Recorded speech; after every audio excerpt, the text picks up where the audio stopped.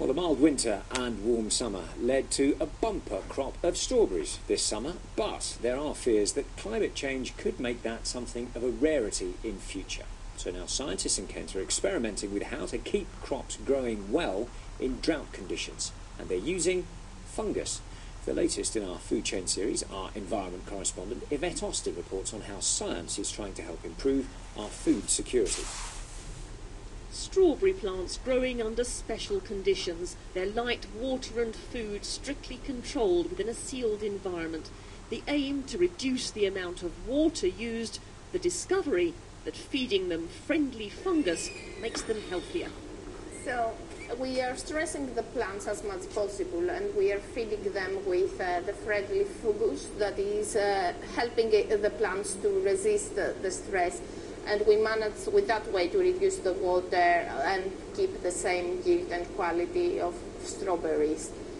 Friendly or mycorrhizal fungus is found in any soil. 1 teaspoon contains 20 metres of it if strung together. But intensive farming reduces that number, so the idea is to add it back into the soil where crops may face stress, like drought. On a commercial system, we need so much water to grow just a single strawberry, but with our methods we managed to reduce the water by 40–50%. So now the method is being tested ready for commercial production using sterile coconut husk for soil. The coir substrates don't have any harmful bacteria, so you have no plant pathogens, so no plant diseases in there. The problem with that is there's also no beneficial fungi or bacteria in there. So we're putting the beneficial fungi without the plant disease fungi back into the growing media for the grower. The new growing techniques are being developed to help growers prepare for future climatic change and an increasing demand for food.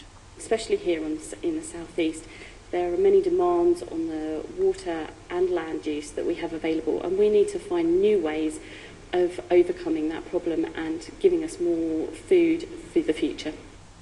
It's expected the friendly fungus will now go on to help other crops grow and increase our food security. Yvette Austin, BBC South East Today, East Malling.